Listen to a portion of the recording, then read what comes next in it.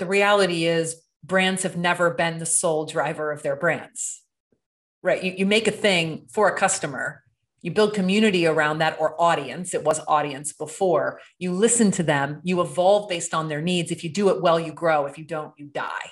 So the foundational truth of brand being shaped by community and audience before has always been there. It's just shifting to a more literal truth now because the community or the consumer or the participant has so many frictionless options for alternatives. And so if you don't get it right, your death is accelerated, your business death is accelerated. And so I just believe this has always been true for the brands that have endured.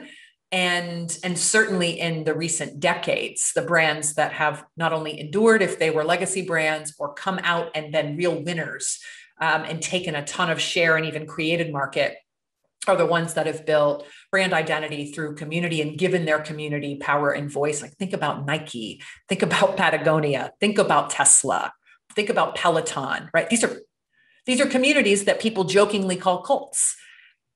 It's because they're communities, and not every user or customer is part of a deeply engaged community, but there is a powerful enough community fueling the business, and the smart brands know how to feed that community. In the case of Peloton, they make their instructors stars, right? They make their stars, and they reward the community for being on the journey and staying on the journey. I mean, it's one of the more literal business cases of seemingly out of nowhere, community-centric, community-driven versus audience and marketing. The old CPG, big company playbooks of the 70s and 80s, billboards, mass marketing, put it out there. You see it. It's not a crowded enough marketplace for something else to creep into your mind. Therefore, you buy. The more we spend, the more you buy.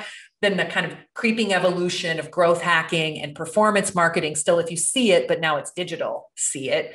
And digital ads, and again, performance marketing. I can buy my customer, but you still have to have community and something that's differentiated and endures over time to have low churn and a lowering cost of customer acquisition to have a valuable customer cohort over time. And now it's, especially with recent changes in data laws and Facebook and the whole growth hacking performance marketing approach alone doesn't work. You literally have to have community that has a voice that can help you keep your brand healthy over time.